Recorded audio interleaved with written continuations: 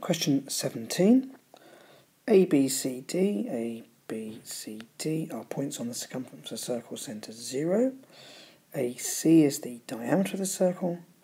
AC and BD intersect at E.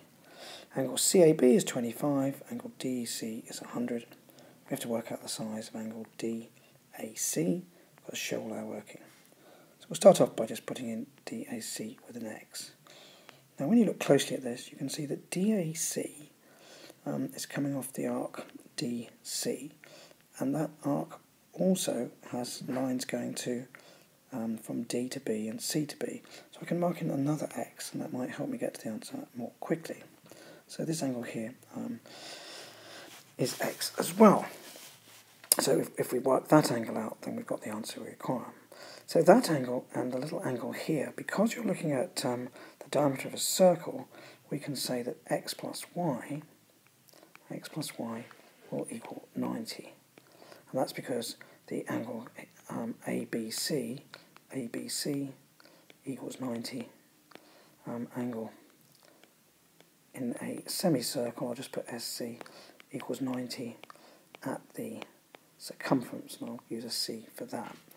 So we can then see, we can get to this fairly quickly now, the opposite angles are equal, so that angle here will be 100, that's angle AEB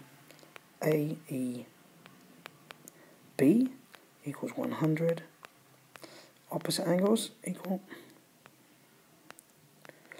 So y is going to equal 180, just angles in a triangle, 180 minus 125. 125 comes from the 100 here and the 25 there. That's going to equal 55. Now we've already, okay, so that's 55, and that's angles in a triangle make 180. I won't write that down, but hopefully you can see what I'm going on about. 25, 100 and y. Do that again, 25, 100 and y make 180, so that gives me 55 for y.